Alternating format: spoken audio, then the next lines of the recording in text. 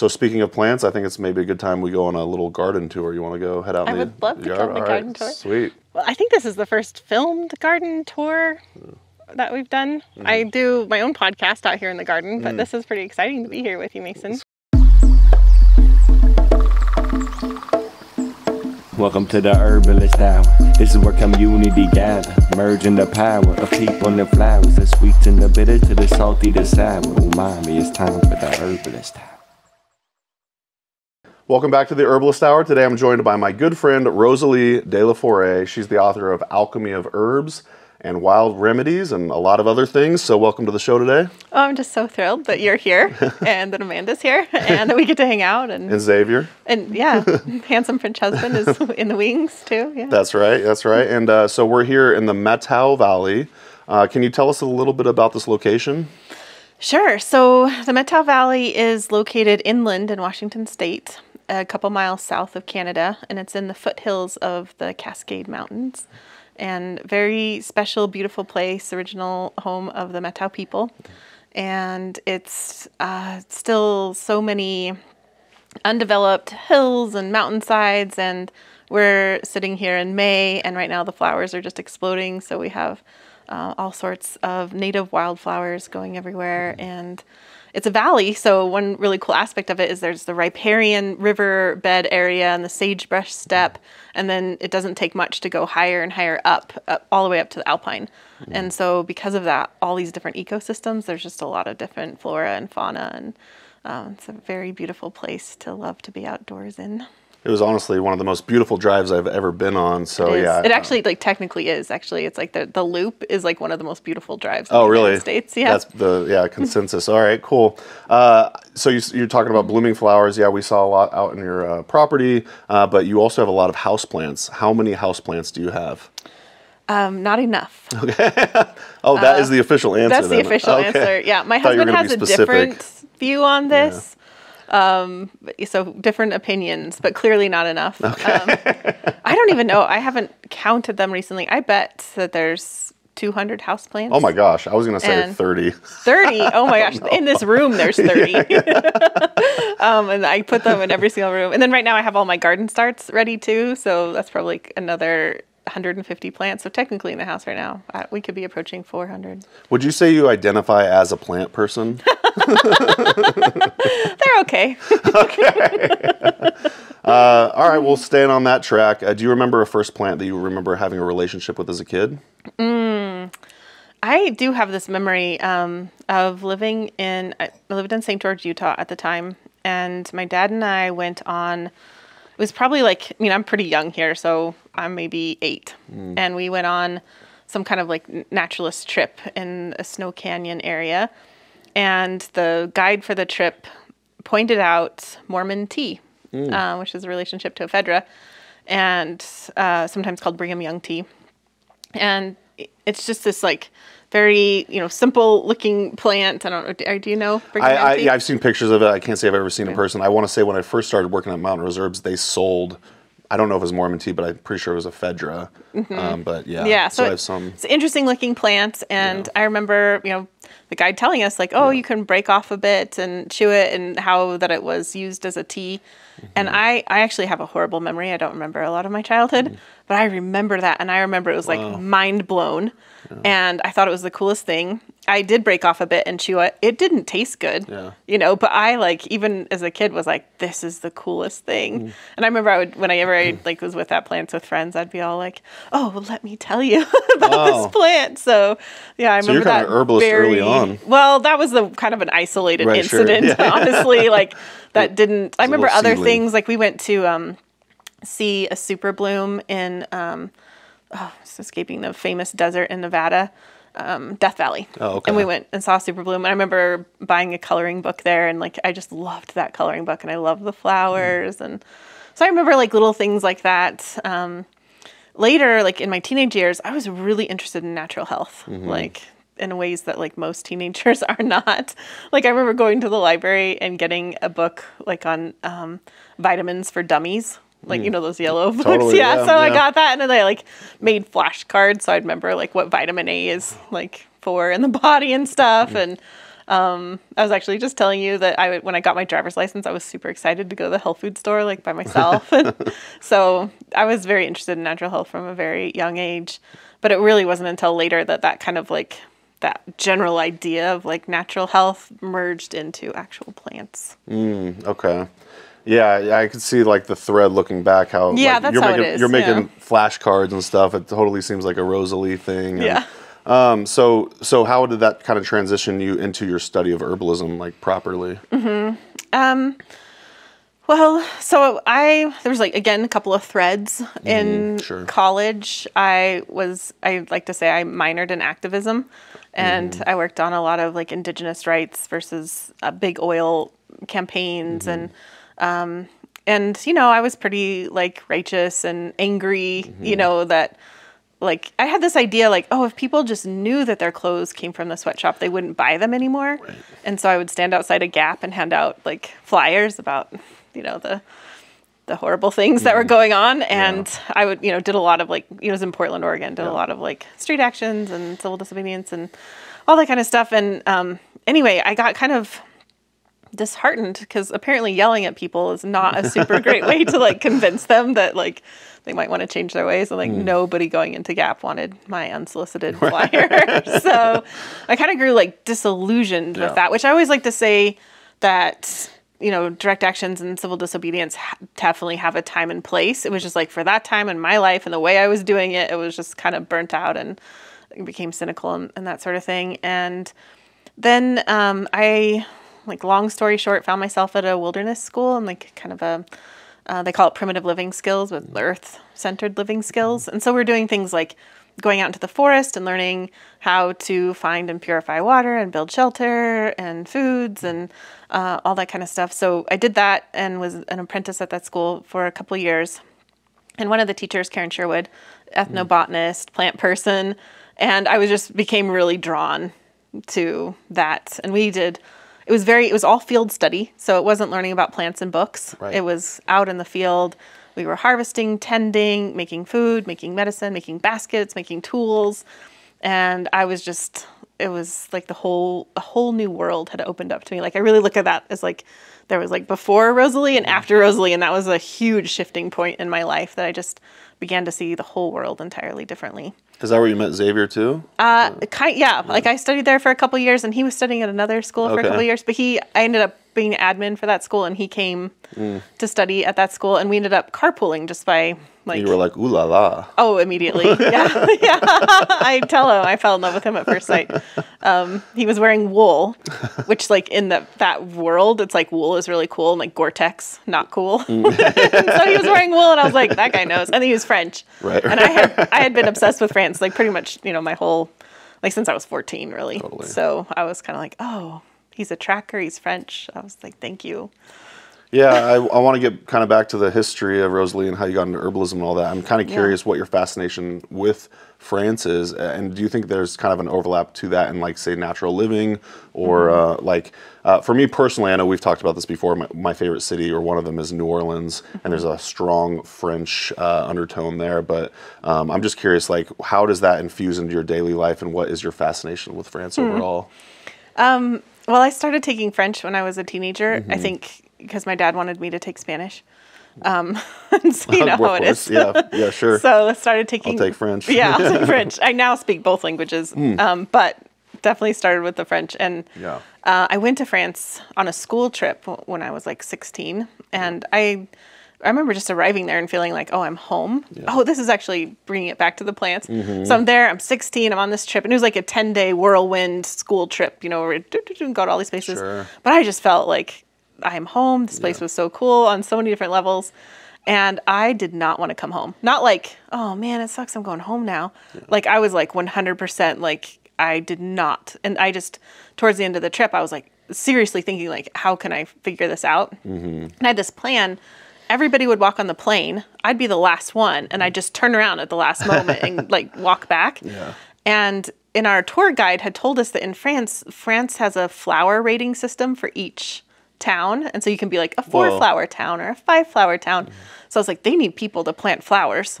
So I'll just get a job. I'll be like immigrant labeler planting. I was dead serious. Wow. Like I was just like, and when I got home, the only time I've ever been really depressed in my entire life was like 2 months after that trip. You were just missing it. Missing it, yeah, for whatever reason. Is that flower scale on a scale like, say, 1 to 10? I can't remember what the flower scale is. That's cool that they even have that. Yeah. Wow. So, okay. So going back to your herbal stuff, who would you say were some of your early herbal mentors? Well, so, I learned like ethnobotany and field stuff and, botany itself with Karen. And while I was studying at that school, I came down with a really weird set of symptoms, which is look at another long story short, but I ended up having, being diagnosed, like I was totally like bedridden and, could barely make it to the bathroom by myself and stuff. And, I ended up being diagnosed with a very rare autoimmune disease. And I was in Seattle at the time, and I had a whole team of specialists working first to diagnose me. And then once they got the diagnosis, this is how it went. They said, you have a rare autoimmune disease. There is no cure. We can give you high-dose steroids, which will work temporarily, but not in the long term. Wow. And you will have a slowly declining quality of life, and your life expectancy will be around 40. And here, they gave me a brochure. Yeah, they were just like, we don't know anything really about this disease because it's so rare. Yeah. And they gave me a brochure, and they gave me like a Yahoo group, like those old Yahoo group kind of things. Yeah. And they were like, you can find some information here. Wow. And that was that, which honestly, like there was 2 days there that was really intense for me. And the whole like, why me? And, just disbelief and all that kind of stuff. But because Western medicine had just like shut the door, I was like, it took about 2 days for me to be like, okay, what else is out there for me? Sounds like survival. Like, like what else? And at this point, like I'd always been interested in natural health, but it was like a hobby. Sure. It was like, oh, you have a bruise. What can you put on there? Like really kind of like boo-boo things or whatever, So, so I dove into that world. I didn't have very much money at all. And so I started going to student clinics like that Bastille there and stuff. So I went to all these like free clinics and stuff trying to like gather information. And what was so interesting to me is everybody I went to, I'd be like, I have Still's disease. Yeah. Dun, dun, dun. And they were just like, meh. Like, who are you? Right. What is your life? Yeah. This kind of stuff. And at first it was frustrating. I was like, did you not hear me? Right. I have a rare autoimmune disease that's going to kill me. Right. But then, but really no one reacted to that. It really was like, and so it was this whole like paradigm shift for me too. And so I did 6 months of working with people.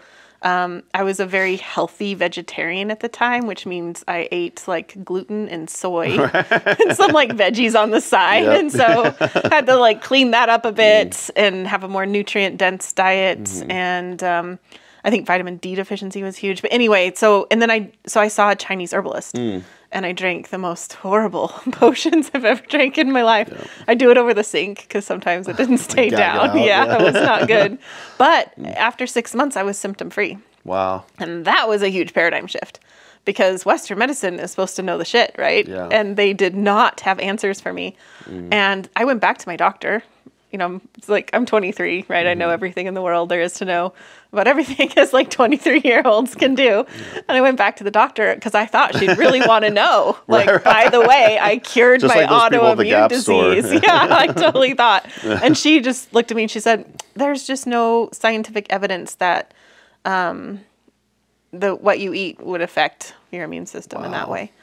And I was just like, but look at me. And she said, maybe you're misdiagnosed, which is just kind of absurd because I had all the symptoms and I was in the hospital and everything, it's just, So that like at that moment of like getting better and then just thinking about how all these people, whether they have a rare autoimmune disease or not, just made me think like there's a lot of people who've been told like, this is it for you. This is the end of the road. And who might not see natural health, holistic health as an option. And I was like, I'm going to help those people find this route. And because I was in love with the plants, that was that like natural. So with Karen, I learned a lot of like wild food harvesting tools and stuff. And then after that's like when I became, more interested specifically in herbalism and medicine through plants. Yeah, I feel like that kind of catapulted you into wanting to share this with the rest of the world, and now you do such an amazing job with it. Would you almost say that this might be your like mission in life to help people fall in love with the plants and have them help them with their health? Yes and no. In that, I would say like early on, that was very much like that was the thing, you know, just like holistic health, helping people find answers when, especially when they've been told like all we can do is manage your disease and that sort of thing. But there was this other thing that happened to me with the Wilderness Awareness School that I was talking about, like that before Rosalee, after Rosalee. And I went from like pretty much being raised in small cities, but cities nonetheless, my whole life. When I first started studying plants, it was that like wall of green. So I didn't know plants at all. Like on my first herb class day, I learned what plantain was, and I thought that was really cool. I remember that. So I really didn't know the plants, and that like process of learning the plants and the ecosystems and all of the interactions of the many beings there, and then the role that I and other humans can potentially play in terms of tending that and forming those connections. That was ultimately like the biggest thing for me. And I became a little disillusioned in my own clinical practice because, like, long story short, I went to 8 years of school and had a clinical practice, and I loved being a clinician, but at that time I wasn't able to like bridge that gap. Like I felt like I was recommending turmeric to people and they were getting great results, but it wasn't like that deeper thing, you know, that deep connection to the earth, which ultimately, you know, yelling at people in the front of the gap doesn't do anything, but connecting people back to place is a powerful transformation. And I think what we desperately need. And it's a joyful thing, you know, it's not like a yelling, angry thing. It's a joyful thing. Now I have the privilege of watching my students go through that transformation, and, you know, brings tears to my eyes every time. And just like watching people's lives and views expand and, you know, have that deep sense of connection. Sometimes it's strengthening a connection they already had. Sometimes it's like sparking something totally new. It's just that. So that's kind of like, that's my mission now. And I think that herbs are such a wonderful, there's so many entryways into connection to the land, but herbs are such a wonderful way because when we rely on them for medicine, that is a powerful connection. You know, it's like when I walk outside and I go visit the elderberries in the fall and know like this is the medicine that keeps me well in the winter. And that's a profound interactive experience, not just to like, that's pretty. Yeah. Well, you and I both do a lot of, say, online herbal education. I think there's definitely a place for that. And I probably go on the soapbox almost every single episode now, but I do think it's incredibly important for folks to get out there and probably learn from an in-person teacher, say at an event or a local apprenticeship, that kind of thing, and build on your foundation that way. So yeah, I had the same experience at the Columbine School. There was that wall of green, and then you start learning individual species, and then you go out in the woods and you feel like you have a relationship with these plants, and then over the seasons you see them over and over again through their cycles, and then it just becomes like this magical experience. So yes, absolutely, that's it. Yeah. So I have a hard time explaining it. Yeah, you know, I think you did a beautiful job just there. I just feel it can be so profound, so magical, so wonder filled, and so just like what life is about. You know, like deep love, really. And so it is hard to explain it, but when people tap into it and feel it, that's all that we need. You know. Especially coming out of, like, say, the slumber of the winter, which we are right now, getting back out there, you're like, oh, yeah, this is right. This is what, like, real life can be like. I forgot about this. So, especially, you know, being behind the computer screen so much. But, so after wilderness school, what was, like, say, your first herbal apprenticeship that you took? My first official one was East-West School of Herbology in California. I did their 4-year program. And then I also studied extensively with Paul Bergner.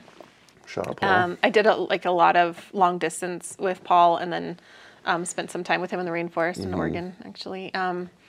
Major influence on me. I had his, you know, all of his CD sets and stuff, and I would just like, I mean, I've listened to all of those 5 times probably. Yeah. Well, and so then I did a mentorship with Carter Perdix in Khalsa for years, but I also did a lot of study with him in person in class, and I would drive from where I live now to Seattle, which is a 4-hour drive. So I'd listen to Paul the whole way there, go, you know, to 2 or 3 full days of class with KP, then drive home listening to Paul. So I do have an obsessive personality. I love it. Well, I don't know if you consider Jim McDonald per se a teacher of yours, but I'm sure he's been a huge influence on some of your herbalism. Would you say that's true? Huge influence. Yeah. So I don't want to speak for you, but he did supply a question for the interview today, so I'm going to play that for you now. Okay. Knowing Jim, I'm a little worried. Yeah. In a good way. It's pretty vulgar. No. Hi, Rosalie. Hi, Jim. So, question. Vampires. Do you think if you treated their blood deficiency that they wouldn't need to bite people anymore? Or do you think if you or me or another person were to use blood-building tonics like beets or Romania, if they bit us, they wouldn't need as much blood? I'm just interested in your thoughts. Bye. The way that Jim's mind works, I can just see him laying in bed at night thinking, like, he probably really considers this. Yeah, totally. I mentioned I have an obsessive personality. Mm-hmm. So when I was like 14, I was really obsessed with vampires. This is like before it was cool. And does he know this inside? I don't know that he knows that. But I was like, legit. Yeah, everything in my life was vampires. Oh, wow. Actually. Yeah, my sophomore. Amanda likes the Twilight series. Yeah. Right? Yeah, this was like before all of that. Okay. Oh, okay. My sophomore English teacher refused any more books about vampires. Like, she wouldn't take any more book reports on me if it was a vampire book. She put her foot down. And then she gave me Outlander, which has plants as medicine. Not a great source of information, but plants as medicine in Outlander. Garlic. So Jim's question. Yeah. It's an interesting idea, that blood building for vampires. I wonder if that would treat the underlying condition, but maybe in exchange they might miss out on eternal life. Mm-hmm. Yeah. Right. Yeah. So that could be, maybe some people, some vampires would be ready for that. Sure. That is a common theme within vampire stuff, is after a couple of thousand years, there becomes a little bit of like discontent. Sure. Yeah. Yeah. I don't think that they're plant people though, because I think I could use a couple thousand years Right. spending time with the plants, Totally. all over the world and everything. So maybe that's the ultimate cure for vampire boredom, is. So you're spending time saying with plants. vampires start to get bored of being alive, so Yeah. they're ready to go. Yeah. All right, Jim, there, you heard it. All right.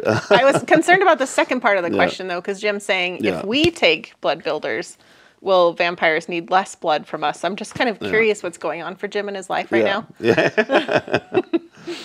So Jim, leave a comment in the YouTube video to this interview with your thoughts. We'd love to know what you think. So awesome. Well, sweet. I've always wanted to hear the story of you going to the Northwest Herb Fair and meeting John Gallagher and kind of how that evolved and like kind of transitioned to your next phase of your herbalist life. That's funny that you reference that. I actually met John previously at another fair. Oh. I met him the same day I met Xavier, my handsome French Oh, husband. I don't know if I knew that. Okay. Yeah, so we met at a Derek Jensen event. Derek Jensen is an author. Okay. He wrote many books, including Language Older Than Words. So we were at an event where he was speaking, and it was like an Earth Day event. And I was tabling for that school that I was working for, and Xavier came up to me and started talking, and I recognized the accent, and I said, "Where are you from?" And he said, "France." And I said, "Oh, je parle français." And he says, "I don't speak French with Americans." So anyway, love at first sight, like I was saying. And that same day I met John Gallagher, and he came up to the table too, because he knew Karen.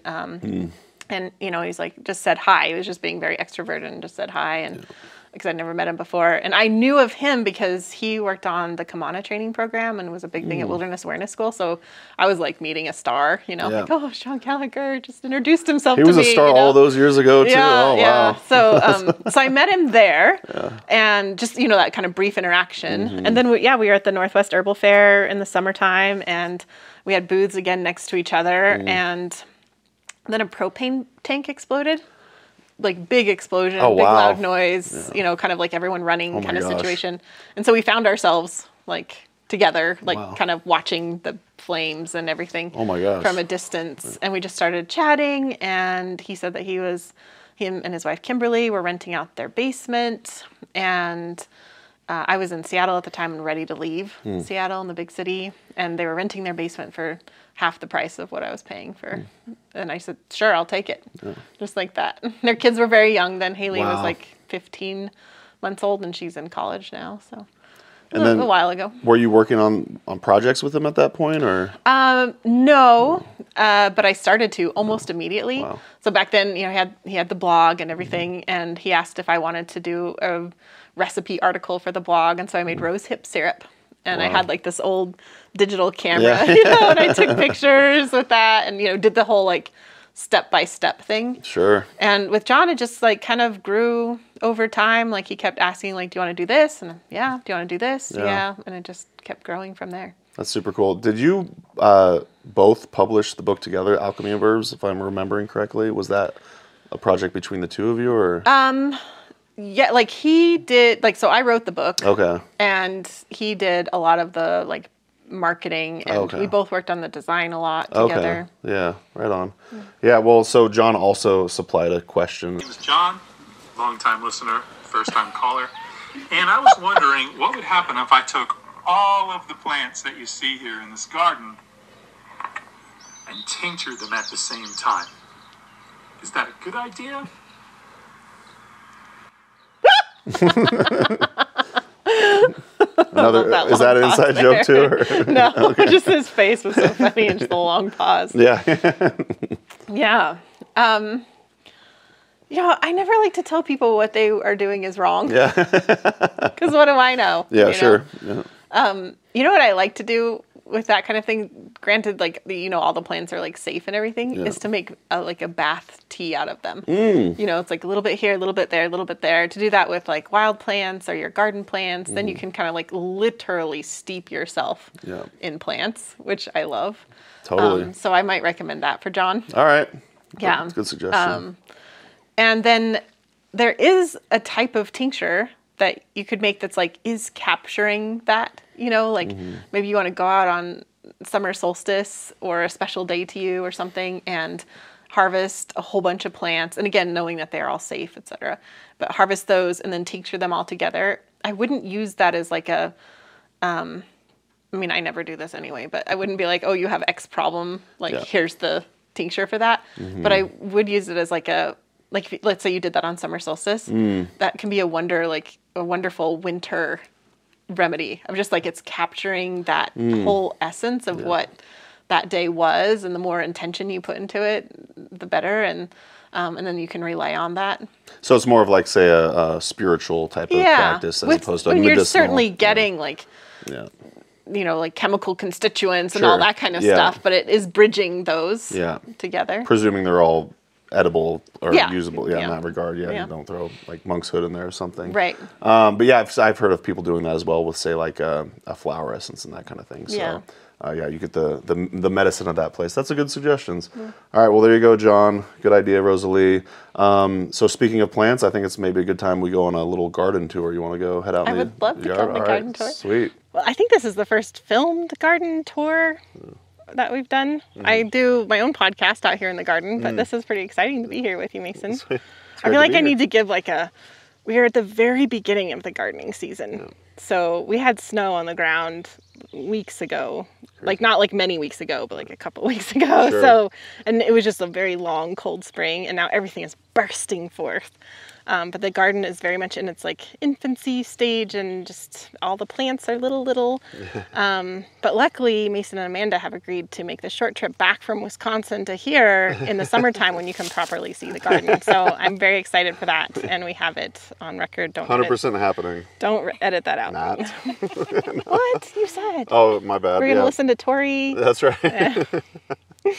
But I'm really excited to be here in this particular spot, because I just noticed this spot yesterday, and like these, I mean, they just come out of nowhere, right? Like the violets popped up, and then with the daffodils, and you can see how fresh it is. Like this is leaves right here that they're poking through. Look at that. Cool. Poking that little flower bud. Popping right through. Yeah, so very exciting to be in this like very beautiful little, at the base of a cherry tree with flying ants. Yeah, so I love violets so much, and I actually planted all of this violet from sprouts from Strictly Medicinals and from a friend who had some violet odorata, and I've just been plugging it everywhere, and it's starting to become kind of weedy and go everywhere, which is what I want. I want it to be everywhere because I love violet so much. I actually only fell in love with violet like not too long ago. Like, I don't know, it was maybe 5 years ago, but I hadn't spent much time with violet odorata. Have you? Not really. It always makes me happy when I see it pop up in the spring. I mean, the smell. Yeah. You should grab one and smell, because All right. that smell is just like... The flower's the thing that has the odor. Yeah. Oh, yeah. And that's such an incredible smell. And the thing, you can't capture that smell. No. Like, that's not something that has ever been able to be captured, which is so special. Wow. It's so special that we can capture lavender smell, right? And I cherish that. Yeah. And it's also so special we can't, this is it. Right. This ephemeral spring being. We get to smell this smell and, you know, enjoy it for such a short time. Right. And it really is a beautiful reminder of just to be present and to enjoy the spring. And right about now, things are like ramping up really quick in the garden. There's always just so much to do, and it's easy to be like, dun, dun, dun, dun, you know. Yeah. But this is like, oh, let's take some time to be with the violets. Keeps Tori present. Amos actually says to kiss the violets as they're waking up, which I think is a beautiful, you know, metaphor for like taking the time to spend time in spring. And yeah, so for me, like the violet medicine first and foremost is just what violets do for my heart in the springtime. Just the gladdening, the happiness, like, oh my gosh. And they did just come up so fast. Making medicine and food with violets is so much fun because the aesthetics are just gorgeous. Yeah. So I love to make violet syrup, which does, you know, impart that flavor that's so special. And when you make the violet syrup, depending on your water and what type of water you have, it might be blue when you first make it or pinkish. And then you can add drops of lemon juice and it changes it until you get what I like is like the deep purple. And it's just so cool. This deep purple syrup made from these flowers. And you're saying it does impart some of what we're smelling. Yeah, it does. Tastes somewhat like that. Oh, yeah. Oh, wow. Yeah. And then with that syrup, you could just have that syrup. I'll talk about medicinal virtues in just a moment, but you could just like have that syrup by the spoonful. But what we like to do is we make violet gelato. Oh, wow. Okay. Which is really fun. Or we make violets. I make a Kiss the Violets Tori reference cocktail or mocktail. And so that's really fun. Then, of course, you can use the flowers to adorn salads and cakes and all sorts of things like that as well. So there's like really endless possibilities to how to enjoy violets. So even that, like the medicine, even if it had no medicinal virtues, just making the syrup and then enjoying that, also medicine, because it's just such a, again, ephemeral plant, that's the word, ephemeral plant that you really have to harvest yourself. And sometimes Chinese medicine apothecaries will carry the leaves and stuff, but often not super great quality. So really this is a plant that you need to get to know, to harvest yourself. In many places it does grow weedy. Definitely look for that smell. There's lots of different violets out there, but when it comes to this type of medicine, I love the odoratum. There's a lot of wild violets out there, and I don't recommend harvesting wild violets unless you are very connected to place and you know the status of, you know, some violets are kind of less hard, you know, less populous, and you could come across like one patch that's like big and beautiful, but that might be the only patch for many miles. And so it's not just a plant that you want to find like one good stand, but you really want to be in touch with like, what is the status of this plant in this region? Is it at risk, etc. So it's nice to have these like weedy varieties in our lawns and stuff where we can enjoy them and harvest them and not have to worry about having any kind of negative impact in that regard. Yeah, so medicinal gifts of violet is, you know, energetically they're so cooling and soothing, and that is like a great indication for their medicine. So like whenever you have hot, dry conditions, violet's there to help you. That can be a hot, dry cough, hot, dry skin, just any type of heat and dryness in that sense. Jim McDonald, who we mentioned, and he talks about violet being so great for like rigidity and anger, and how there's a softening to violet, like, you know, just a softening in our personalities even as well. Violet can really modulate inflammation, especially inflammation due to dryness. So used pretty famously for things like the dry eczema, dry skin conditions as well. Are you referring to the aerial parts tinctured or tea or both? So I love to work with the violet flowers, and the violet leaves are fantastic as well, and they persist much longer. Okay, and so yeah. these are also, like, if you give them a little nibble on the leaves, they have a demulcent quality to them as well as the, I can just immediately feel that. Oh, yeah. And a lot of violets Slimy. are very similar, but some of them are more, especially the roots can have other constituents that can be like nausea inducing. So really good to know like what your native species is, and again, harvest with care. But yeah, the slimy on that. Yep. But you know, on a hot summer's day, like adding some violet leaves to a salad. Yeah. I don't like it as the only salad green, but a little bit of salad green is good. It makes a really great nourishing infusion. Okay. Violets. But again, it's like you kind of have to harvest it yourself and dry it. You can dry the flowers kind of, sort of, like technically you can, but they, like this one is kind of spent. And like when they actually fully dry, they just become like these like curled up little tiny pieces of themselves. So better to make medicine with these fresh. So I love the syrup. I love the tea. People do work with it as a tincture. I'm not really a tincture person. So especially for something that's cooling and moistening, you can get some of those properties into a tincture, but alcohol is so drying and warming that it's, you know, if like you really want the cool, soothing medicine of violet, then a tea or syrup is going to be better. Also, I love to infuse this into oil with dandelion as like a lymphatic massage oil as well. So it does make a lovely oil in that regard. Did I mention we make a gelato out of it? Is it blue?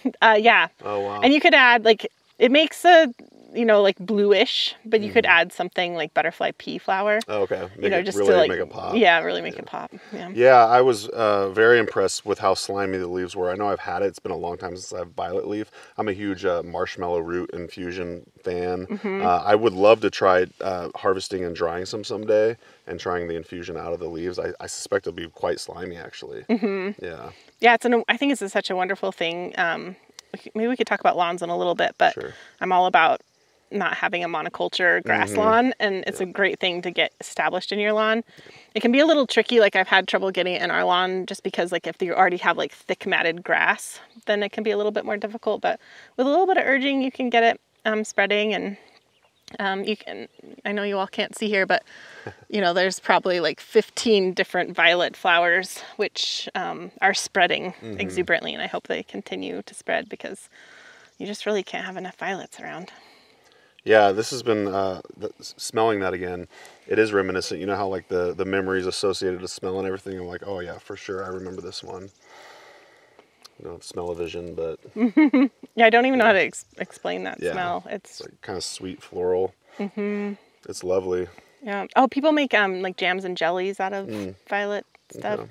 Oh, vinegar. Violet vinegar is quite nice, and you can make that into like a shrub or a drink, or yeah. Our book, Emily and mine's book, Wild Remedies, we have lots of violet recipes in there. Some of those Emily created, like the cocktails and mocktails and stuff. They're quite inventive. So those are in there. And yeah, love violets. And I'm just, you know, I know you'll be back for the summer visit when everything's blooming, but this is like a special thing to have time with these violets since they're here for such a short period of time. Yay.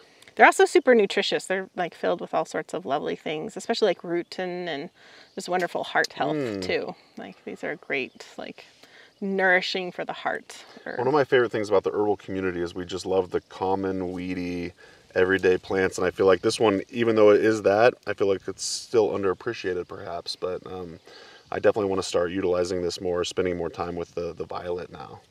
Mason said I had to talk about dandelion. I'm just kidding. Well, it's true. You'd like casually drop that like 3 times, so I was like quick to pick up the hint. Yeah, I want to hear what you have to say about one of my favorite plants. I know. I love that this is one of your favorite plants because it's one of my favorite plants on so many different levels. Dandelions.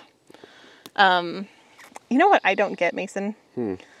So one of my very favorite times of year is when the lawn bursts into dandelion flower. We're kind of right on the precipice of this right now. And like as far as the eye can see, we can kind of see it from our view here, like past the camera and stuff. There's just dandelions everywhere. It's like these little nuggets of gold, like that fill the lawn. And there's bees and beetles and spiders and ladybugs and all of these different beings so thrilled that the dandelion is here. And it's so beautiful. And people literally poison the earth and their own water tables in order to prevent this beauty from happening. Yeah. Like, that's kind of fucked up. Yeah, it's fucked up. It really is.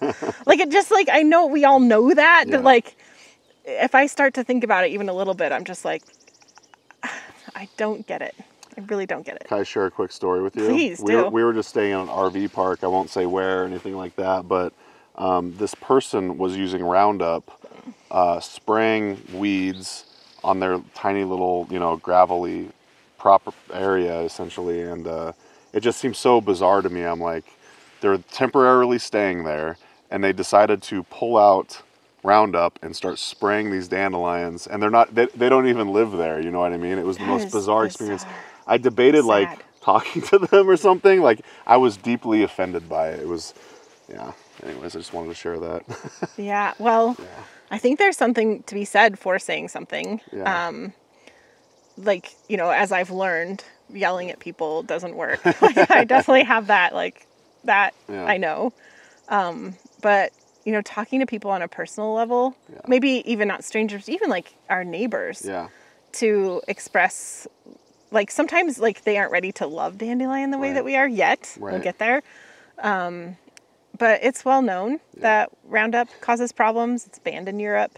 And to talk about things, like a sibling or a friend or, family member who's gotten cancer, and, it's like literally you're not supposed to use this around like children and animals, and even to talk about that, like some people really love their dogs or whatever, and to talk about like, let's make this place safe for us all.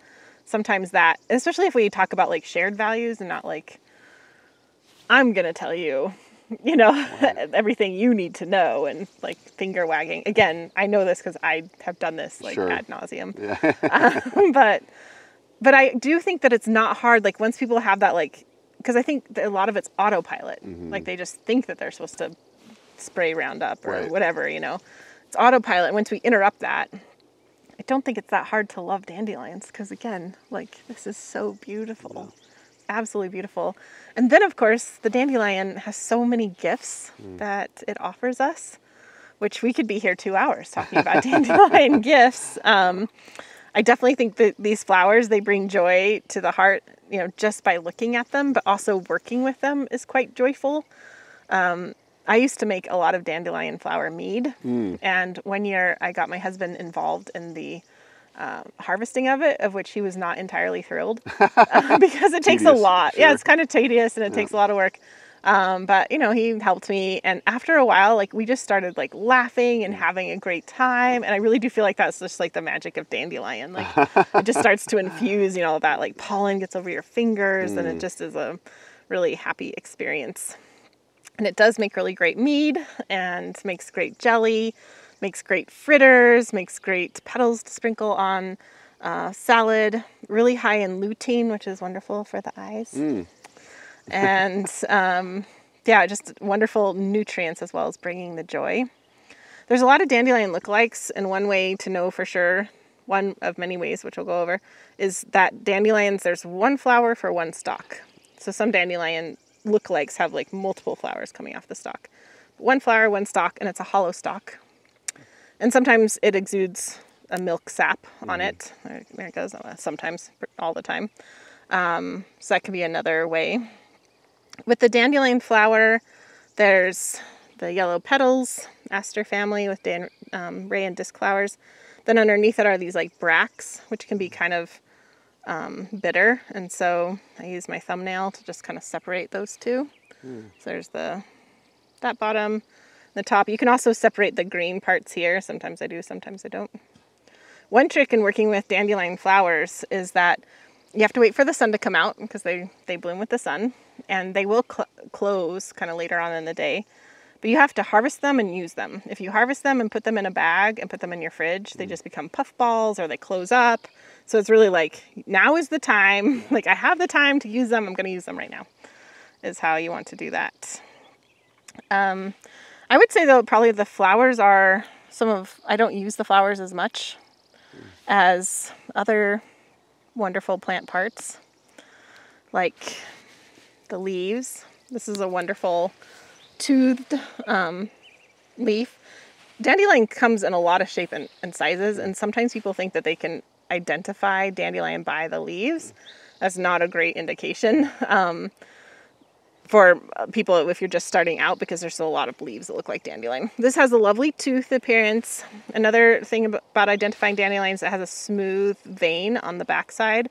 If there's prickles there, if it's fuzzy there, then that's not dandelion. Something really smooth.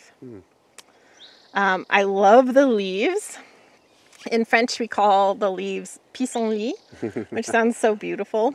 It means piss in the bed, which you will do. Hopefully not in the bed, but it's definitely a diuretic with the leaves. And one time I experienced that in a way I'll never forget it. I made dandelion pesto, which is one of my favorite ways to enjoy the plant, as well as to convert others to enjoying the plant. So both of those are true. And so I made dandelion pesto, and I was at a friend's house, and I was sleeping in a loft with a ladder. It was kind of like a rickety ladder, you know, and so it was like my 5th time down that ladder in one night. And I was like, oh, it was a dandelion. What was I thinking? So it does work really well for that. And then just super nutritious. And I love that these, you know, some of our first spring greens, they have so much calcium, phosphorus, manganese, potassium. It's like pretty much all of those. It's in there, and a wonderful way to enjoy the plant. And this early spring, when these are young leaves like this, they're pretty good. They might have a like slight bitter taste to them, but it's kind of like a good like, rawr, like kind of bites back a little bit. When they become like a lion, thank you. When they become super old and like leathery feeling, sometimes that bitter taste is more challenging. So, and not really like something that my body is like, oh, please give me more of that, in the way the spring greens are. You know, my new favorite thing to do, which I hope I have time today to do for you and Amanda, is make dandelion greens hummus. Oh, wow. Which is essentially adding dandelion greens to a hummus recipe. It makes it green, and then just kind of gives it, you know, this different dandelion flavor. Sure. You decorate it with the flowers and pansies and violets, all these spring things. I hope I really have time to make that now. We can pick the leaves for you if you want. Sweet, yeah. So yeah, wonderful food, wonderful medicine. And then there are the roots deep below the earth. This long taproot that reaches into the earth and pulls up all sorts of nutrients. And that can also be wonderful medicine for the liver. And my favorite thing, like many people though, is to chop it up and roast it and make it into a dandelion beverage. And that is absolutely medicine. We drink that all the time, just as like dandelion love, you know, liver support and all of those nutrients. You can eat the root too. It's sweeter in the fall. And sometimes people say like in the fall it's better for food, and in spring it's used up the inulin, which I should talk about. It's used up the inulin, and it has less sweetness to it and is more bitter. And so that might be a better time for medicine. Inulin is really high in the leaves and in the roots. And people get pretty excited about taking expensive probiotics for like healthy gut flora. But really continuing, it's kind of like emerging research, but it's really showing that what makes a bigger impact on your gut flora is eating fiber and eating things like inulin, which is a prebiotic. And so leaves and roots have inulin in them. So great Did not know the leaves had the inulin as well. That's good to know. So yeah, wonderful way to support healthy gut bacteria too. Yeah, what did I leave out? I don't know. I really liked how you went from basically the flower, stem, leaf to the root. I thought that was really nice. You also were able to flex your botany skills. I liked how you talked about the various parts. I forgot to mention that the basil rosette is with the leaves. Because again, like some plants will have like a stem and then multiple leaves off the stem, but all of these come from a central point in the ground. So that's another identifying feature. Oh, and look, now I see what I didn't talk about is dandelion buds. Oh, yeah. I love the buds.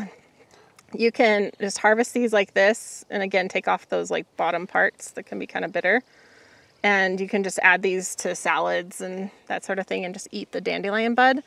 I also like to ferment them with radishes. It's just like a lactoferment or a sauerkraut ferment. And that's pretty good too. Our mutual friend Aaron one time showed me a recipe. I don't remember, it's been years now, but it was some sort of pickled dandelion buds, and there was like tamari and ginger and honey in there and stuff like that. Yeah, it was actually really good. I want to do that this year if we can, but yeah. But we really could spend a long time, and there's just so many benefits to dandelion.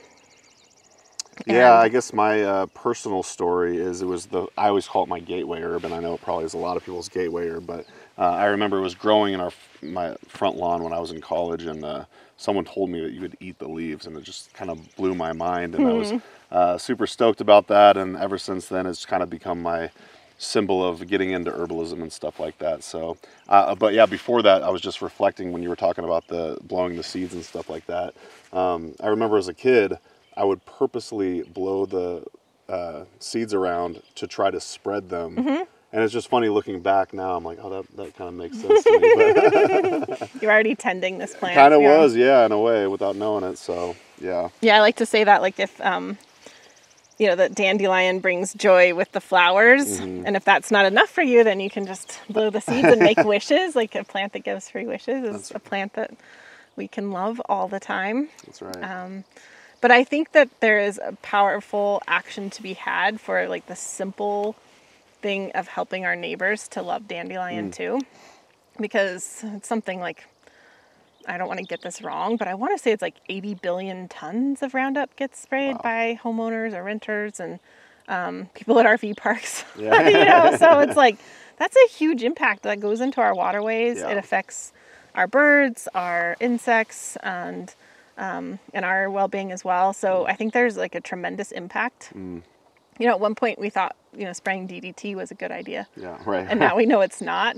And, it took silent spraying and a lot of other people's work around that. And I feel like there's a lot of potential for a grassroots movement. And again, not to yell at people and make them feel wrong, even though it's very tempting even for me, but that kind of bringing people in and having that shared values of wanting to live a happy, healthy life and wanting the same for our children and our animals. And so I think there's a really strong action around that, which not only our neighbors, but like in Seattle, there's pesticide-free parks, and it can be a matter of like talking to businesses and parks and, on that town level too. Yeah.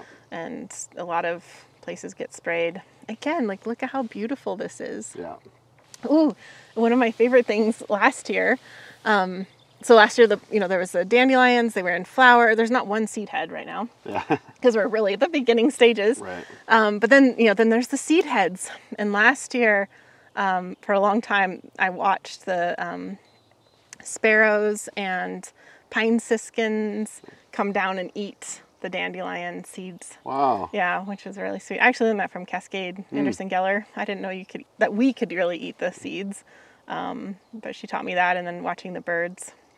You just kind of come along into all these little flowers or seed heads, dandelion seed heads, and just eat them. And are you saying humans are able to eat the seed heads too? Yeah. Oh wow! Yeah, they take a lot of work. Like you could just like take the heads off, like, pew, and just kind of chomp on the seeds like that.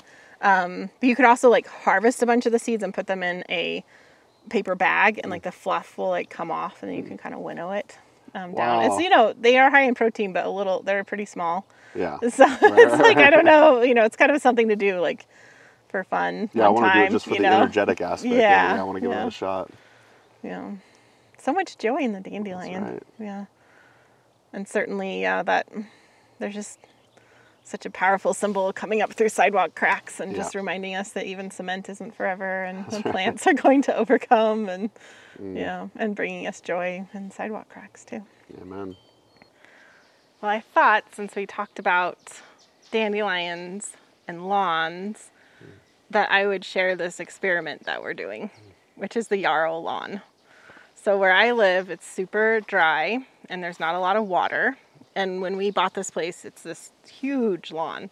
And we're trying to use less and less water.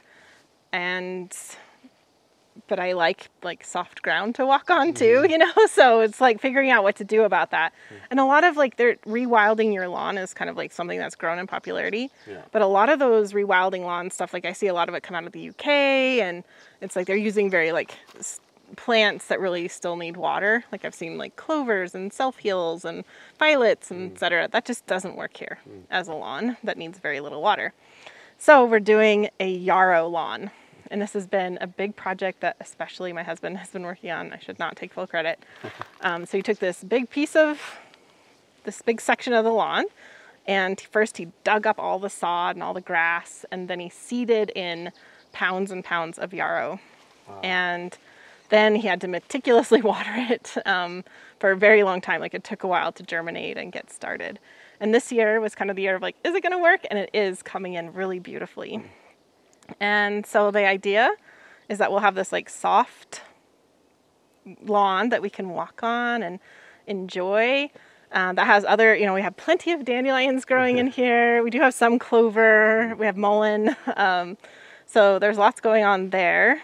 But then we'll have the yarrow, and we'll keep it mowed. So we aren't going to have like a meadow. Right. Because this is a space that we use a lot in terms of like having picnics and that sort of thing. So we want the lawn, so we'll keep it mowed, but it's just so beautiful. I don't know if you can come down with me, but little patch of it here. And now I get to boast that, how many yarrow plants do you think are here? 20,000? Yeah. So quite the yarrow, but it's kind of like an ongoing experiment, and I haven't really shared it much with folks because we're just waiting to see if it's going to work. But if it does work really well and it gets established and ideally takes very little water, then we're going to implement that in other parts of the lawn as well. So the way you came about this was the whole rewilding the lawn situation. You're like, all of these other plants they desire a lot of water, whereas yarrow doesn't. Did you all think of this? Was this one of your ideas to do the yarrow? It did come into my mind as an idea. Wow. But then I looked into it to be like, Has anyone else done this? Yarrow lawn, yeah. So we found more information about that, and and there's like mallow growing. So there's still like different plants in here, but we're hoping the yarrow will be the biggest one because it thrives here. And yarrow is a very popular or common plant around here, and so really hoping for that. Section right here. Yeah, just looking at it, if you didn't tell me it was a yarrow lawn, I would just think it was a regular lawn. Yeah. It's very cool. When you look really, like right now, all those like little tiny baby yarrow, if you look at them close, they're pretty cute. Those little baby yarrow leaves and everything. They're just so beautiful. What a neat idea. Yeah. It's a very herbalist thing to do. Yeah, and then I can talk about yarrow. Sure. Yeah. Maybe when we get back inside. That sounds good. All right. Yeah. Well, thanks for that tour, Rosalee. That was a lot of fun. That was a lot of fun. All right, we're back. We weren't just sitting here the whole time. Okay, so we were talking earlier, pre-interview, about, say, marketing and herbalists. And I was just curious if you could kind of share with us some common pitfalls that you see, say, the herbalists do in their marketing efforts, or if you'd rather go on the tip route, do you have any just kind of general tips for marketing for herbalists? Because you're very good at it. Yeah.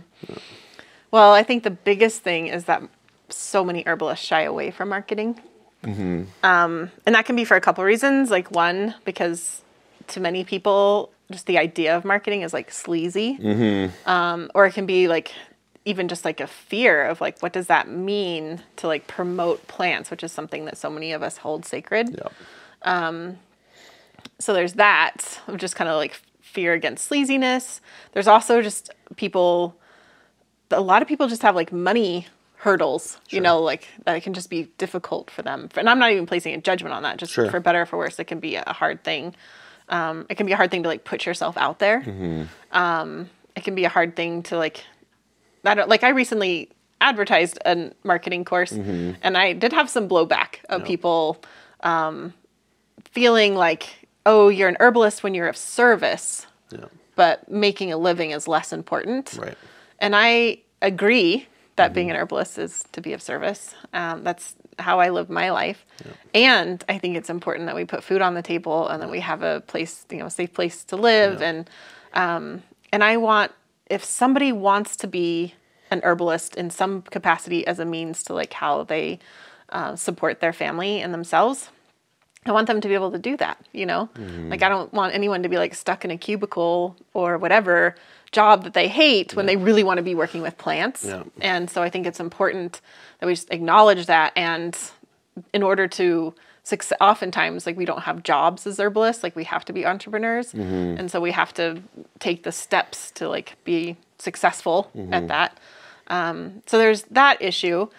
The other thing is, so if you look at the herbal industry as it is today, it has grown exponentially in the past couple of decades, and it's $1 billion industry, you know, billions of dollars, which the thing about that is grassroots herbalists, like if we were thinking like, here's a pie chart of like the 8, you know, whatever billions of dollars, grassroots herbalists are like not even, you know, it's like the tiniest little line, right? Sliver of the pie. Sliver of the pie. Yeah. And that is worrisome to me because a lot of times the big portion of the pie are these major corporations who are not concerned about sustainability, ethics, or even the art of herbalism. It's like they've commodified herbs. That's another thing. People think that like, oh, if I am a marketer and I make money as herbs, I'm just going to commodify everything and like take away the special essence. But I'm like, no, we don't do that as grassroots herbalists. So we can be, infuse our love and our connection to the earth and our ethics and responsibilities into everything we do. And I think I want to see us have a bigger piece of that pie, because when somebody becomes newly interested to herbs, I want them to find the grassroots herbalist, right? Because like I was saying earlier, you know, as a clinician, at a point I got kind of like, you know, disenchanted because I was recommending like, you know, here's some turmeric capsules and take that and oh, they got better. But we're missing out on systems thinking and whole system health and truly like the beauty and wonder of herbalism, which is that connection. And so people might get started with herbs because they go to Walmart and they want to try, you know, marshmallow root for their heartburn or something. Like that might be how they get started because that's so easy. But I hope that's not how they end up. You know, like I hope that grassroots herbalists can really bring them. So I want us to take up more space and become a part of that conversation so that herbalism isn't totally co-opted into this like commodified business, but is more of a transformative experience for everybody involved. Yeah, I love the way you frame that. Just picturing the pie in my head, I'm like, of course we want the grassroots, those types of herbalists be taking up a bigger piece of the pie because, you know, why not? And we were just interviewing Sean Croak in Olympia, Washington, and I think his tincture company used to be called Understory Apothecary. I'm like, yeah, I would feel good putting my money towards that. I don't feel like I'm contributing to say like this big capitalistic society when I'm giving him my money. You know, I'm just helping support him and his family and that kind of thing. So yeah, I love the reframing of it. I almost wonder if some people are listening, they're almost making it sound like we're making excuses for making money and you know, contributing to the capitalist society in this way, but really it's like, yeah, we gotta have shelter, we gotta put food on the table and all this other stuff. And I couldn't agree more. I really think that learning the basics of marketing and business and putting yourself out there so you could reach more people is just a good smart thing, and potentially even good for the earth in a way. But I'm like a slow incremental steps kind of guy. You know, like I don't think we're gonna fix the world overnight, but I do think that if we keep increasing that sliver of the pie and giving our money to the herbalists, the smaller scale herbalists, that is a step in the right direction. So yeah. I think there was a second part. I don't even know if I answered your first question at all. But you didn't. No. I think you did. But another part of that is like sometimes the marketing that we're aware of is, you know, can be sleazy, right? I think of like the used car salesperson or cliché, like, you know, mattress sales or whatever, like that feels, you know, ugh. Yeah. What's wonderful about marketing today for the like small entrepreneur is what it really is learning who you are, who your business is, and then how to authentically share that with people who want the services and gifts that you're offering. And as herbalists, I think like we get bitten by the herbal bug. We get so excited. We take in all this knowledge and information, and then we can easily feel like internalize that and then think like, oh, now everyone's just going to come to me because I'm doing cool shit. But, you know, and then we think like, oh, if we say like, oh, I'm an herbalist or I sell herbal products or I'm an herbal teacher, that fully conveys what we do because we know what that means. You know, like if I, you know, tell you I'm an herbal teacher. Oh, okay. Like, you know what that means. But obviously like our ideal audience, the people we want to attract, who are not yet herbalists and don't know what that means. They don't know. So it's really just like bridging that gap. Yeah. It's not about like manipulating people or forcing people or, all of that kind of thing. It's just saying, here's who I am, here's my gifts, or again, it might be your company's gifts or whatever. And here's what I have to offer in such a way that the person who's like wanting that in their life can identify and be like, oh, that's what I want. Yeah. And, then engage with that. 100%. Yeah, I feel like Herb Rally started as an extension of basically my interests, which was promoting herbalism and a natural lifestyle. And I do genuinely, for whatever reason, enjoy like the marketing and business aspect of it for whatever reason. And then when Amanda joined Herb Rally too, now I feel like it's kind of an extension of her creativity and stuff like that. So I love how you frame that as far as like your business can be just basically a reflection of your personality being put out there, and that's essentially what you're doing when you're marketing. You're just promoting yourself, maybe in a more systematized way, I guess. But do you have intentional way? Intentional. That's a good word for it. Yeah.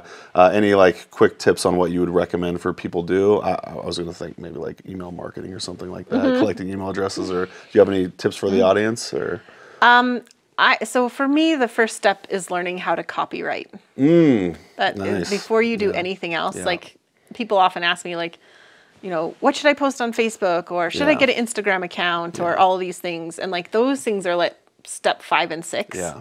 And oftentimes when people get frustrated with those mediums, which there's a lot of reasons to be frustrated with those mediums, not even saying everyone should do social media by any means, but oftentimes that frustration comes like because they skip to that, because that's like the visible part of marketing, but there's like all these other invisible parts of the process, and that is really comes down to copywriting. And there's books on it and articles and whole courses. I've taken 5. It's not something that I was like blessed with naturally. It's something I've worked hard at. And I think I've gone from like being like pretty bad to like, I'm okay now. So you're good. And actually we were talking. I really think that though, like I'm okay now. Like, I mean, there's copywriters who are just like so brilliant, like that's definitely. John Gallagher's quite good at it, I'd say. Yeah. I wanted to say, you said something yesterday about you invested in your education surrounding this. Basically, what Rosalee was saying was it's a good idea to invest in certain classes around this type of stuff because it'll pay off dividends. Would you say that? Or yes. So I think I started my first blog in 2008. Yeah. And back then, online schools and product services, that was just kind of like infancy level, maybe adolescent level. Sure. And but I started off on that, and back then I like bootstrapped everything, like I did read like a ton of free articles and did free trainings and all that kind of stuff. And then as like my business grew, was able to like start investing and taking marketing courses. And I think that has made a huge difference. Yeah. And I live, like, we can't see my neighbors, right? Yeah. They're there, but they're kind of like, I live in a valley that has a couple thousand people in it. And when I first got here, I would teach classes and have like 3 people in my classes. Yeah. But that's not a sustainable living, right?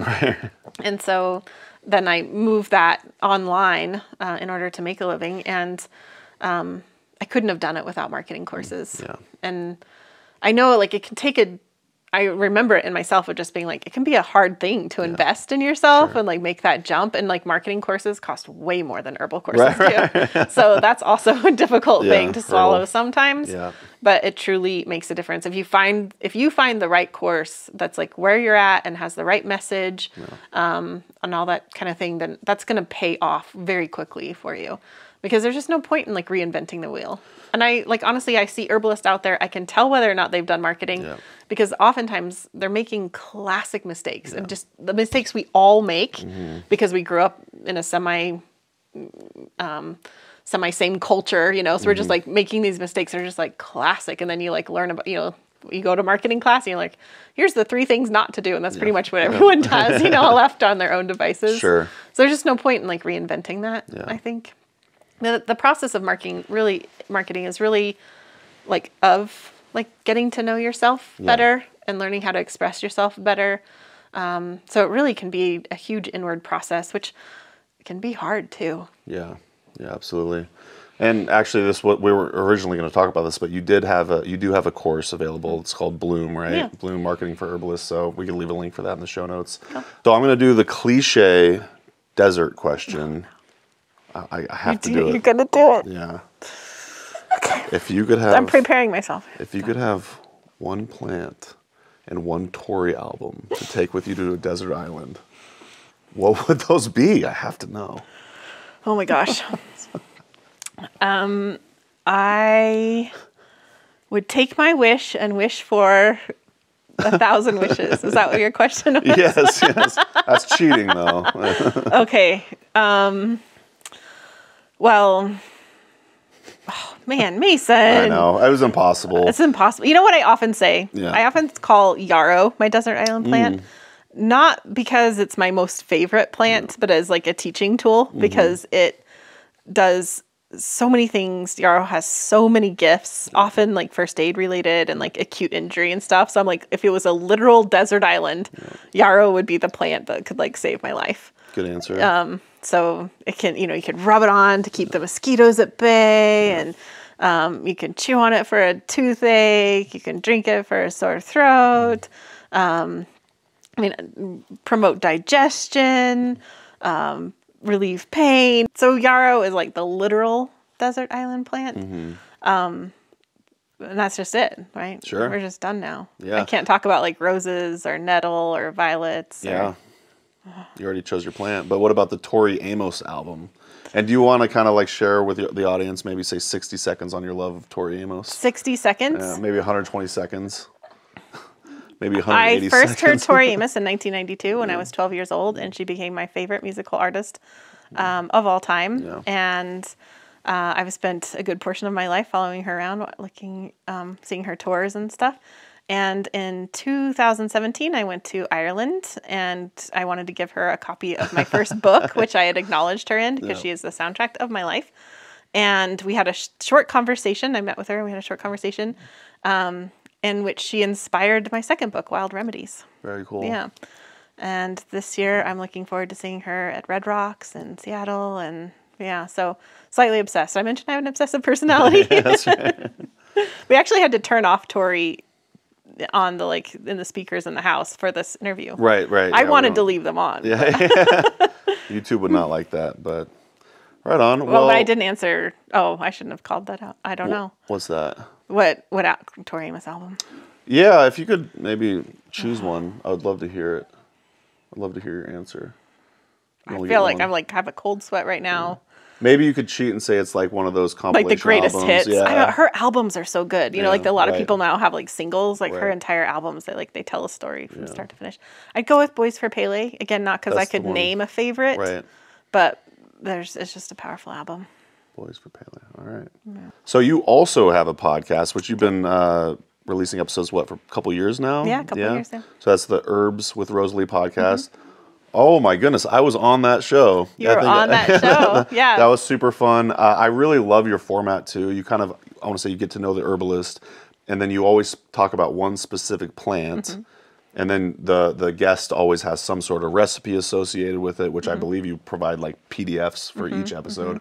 Super cool. And then you always end it with like each season has a different question, which is always fun. But yeah, great interviews, great guests. Anything else you want to say about the show? Not too long ago, I was at our local health food store, and the cashier told me that her favorite episode was the guy who talked about oats. That's right. Mason, she said she listened to it twice. I can't believe that. Like, just the saying of the favorite episode, but then saying they listened to it again, that means a lot to me. So. You know, it was funny when I first told you that. Yeah. You were like, wow, and that's so cool the cashier knew who you were. Yeah. But later on today, we're about to go to town. You're going to see that that's not actually that impressive. Right. There's like 100 people downtown. Yeah, we all know each other. Still, though, that's pretty neat. Yeah, I was really stoked to hear that. That was fun. Yeah, so I shared a savory oatmeal recipe. I remember that. That was a lot of fun to. And for that episode, for 30 days, I don't know if you remember, I did a oat straw every day. Yes. Milky oats and tincture, oatmeal, and then Robin Rose Bennett's oat straw meditation. So, anyways, I don't remember what episode number that was, but I'll leave a link to that in the show notes as well. But yeah, again, Alchemy of Herbs, Wild Remedies, and herbswithrosalee.com is your website. You could follow her on Instagram at Rosalee de la Forêt. But TikTok? the best place to stay in touch is on my newsletter. That's right. I And you write actually have people every some Wednesday. sort of course giveaway for that too, don't you? Yeah, Or an herbal energetics course. Herbal Energetics. And how do they sign up for the newsletter? If you go to herbswithrosalie.com, then there's a sign up right there. Sweet. Easy peasy. We end all the shows on this last question. At least that's what we're doing for now. What's your big why that keeps you learning and growing as an herbalist? Did I say that right? Okay. Well, the first thing that comes to mind is that earth connection that we talked a lot about. So that it really does come back to that. But that, not just from the like knowledge base, but that like sinking deeper into that connection. And I feel like that's something that doesn't just come from the books, but comes from being outside with the plants. And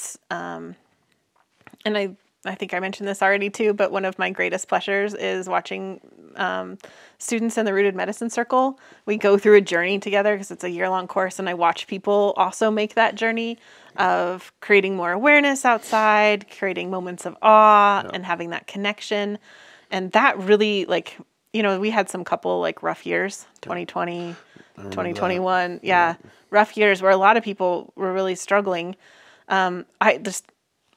I like, those were great years for me in that like we just started that program and I was watching these people go through that transformation, and it gave me so much hope and so much joy. Like they lifted my spirits by just like being able to experience that with them. And that also is just very, keeps me going, keeps me inspired.